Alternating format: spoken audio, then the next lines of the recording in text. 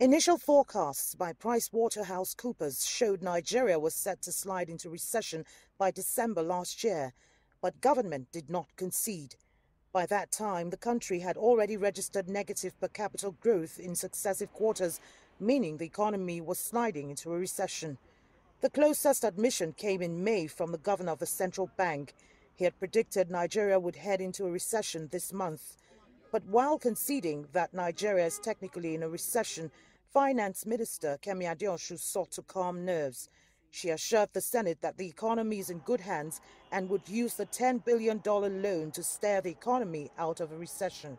The minister seems to be a little bit confident, yet many of the policies of government are actually contradictory and they are working against one another. So the flotation of the naira, the flexible naira exchange, given the fact again that, like I've said, the country is import dependent, is not going to aid a quick recovery of the economy. In fact, part of the impact of that is to throw the economy into a tailspin. Nigeria's monolithic economy has been severely battered by falling crude oil prices. 70% of the country's import revenue comes from crude oil exports, but over 60% of that has been wiped out.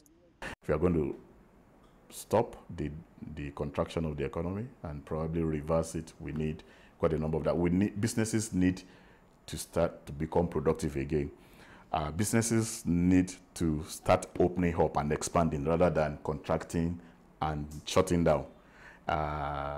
We need to reduce unemployment. It means that, the productive capacity of Nigerians need to be utilized. The government is already running the most ambitious budget in Nigeria's history, $30 billion, and a huge chunk of that has been allocated to capital expenditure.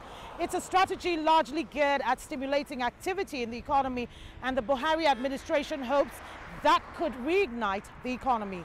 Kelechi Amekalam, CCTV Abuja, Nigeria. In the meantime, Nigeria's Budget Minister Udoma Udo Udoma has expressed hope that the economy will pick up in the third quarter of 2016. We had a first quarter of negative growth. We're still waiting to get all the figures for the second quarter, which has just ended in June. So we're still getting all the figures. The NBS, will be giving us all the figures.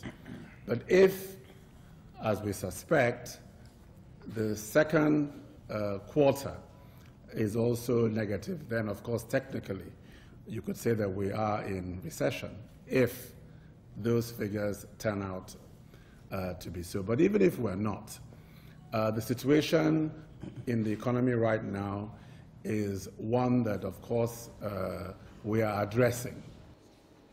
Let's figure out exactly where Nigeria goes from here. Deji Badmus joins us now live from Lagos with more data. Deji, the IMF has forecast a contraction of nearly 2% this year. The budget minister, however, has some interesting numbers. He's forecasting growth of over 3% for 2016. What's the basis of that forecast?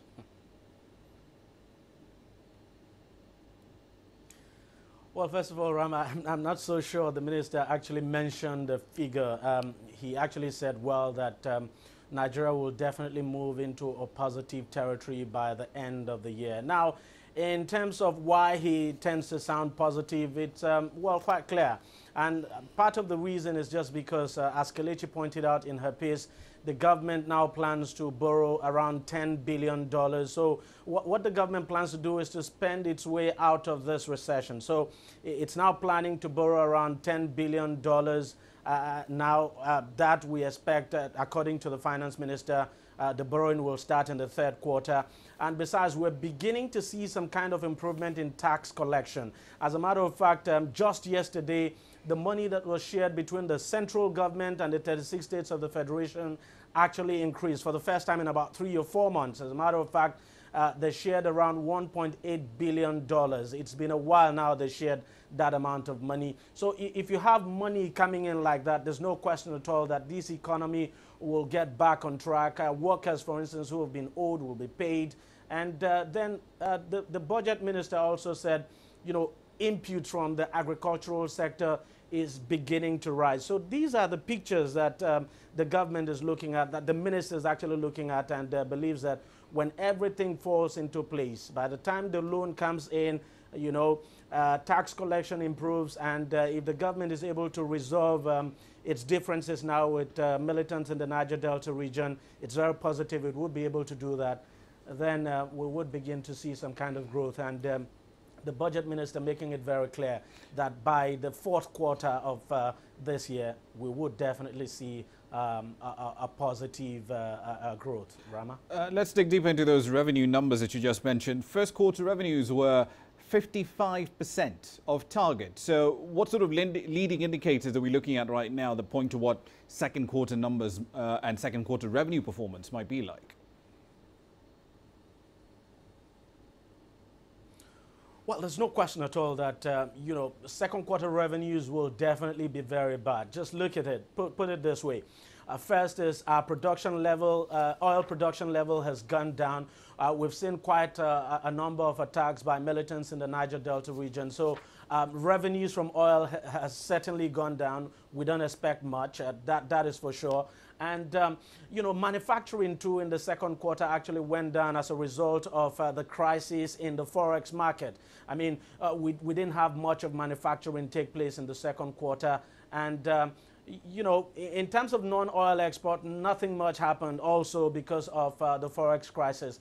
But now that that issue has been resolved, maybe we'll begin to see positive results now in the third quarter. But in terms of the second quarter, you look at the oil production levels going down, earnings from oils definitely going down, and also you look at what we got from manufacturing, nothing to write home about. There's no question at all that you know, the second quarter revenue, if we're not careful, may even be worse than what we had in the first quarter. Indeed. We'll leave it there for the time being. Thank you for that. That's Deji Badmus live in Lagos.